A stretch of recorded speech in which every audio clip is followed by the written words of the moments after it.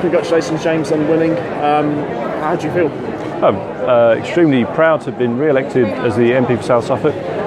It's been an incredible 2 years, and I think the most important lesson I've learned is you've got to keep working hard for your constituents, which is what I will continue to do. And as I said just now, to me, it doesn't matter which party they vote for.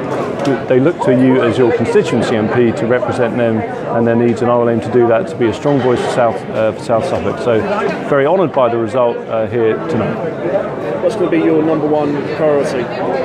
Actually, I think that housing is now becoming an issue, particularly with the loss of the 5-year land supply. Communities are worried about what's going to happen, so I've got to sit down with BABA and see what we can do nationally, particularly in terms of policy on neighbourhood plans, something I want to look at.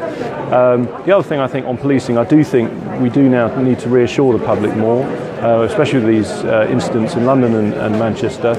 And something I had been looking at is seeing if the parishes can get more police cover from PCSOs, possibly by contributing through the parish. But these are detailed things to look at. I think the main thing is to get back into the office, get on top of the constituency casework, which will have built up in this period, get back to basically representing the people of South Suffolk. And finally, are you surprised at the natural picture which has emerged throughout the night?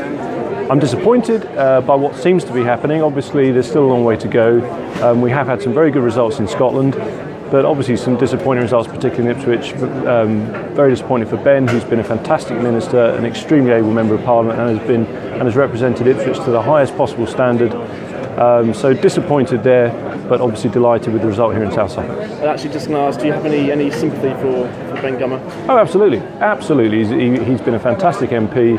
I think even though he has lost very narrowly, I think he's had support from across the parties because of the hard work he's done for Ipswich, doing that key job of representing his constituents, which is now what I've got to focus on doing here in South Suffolk.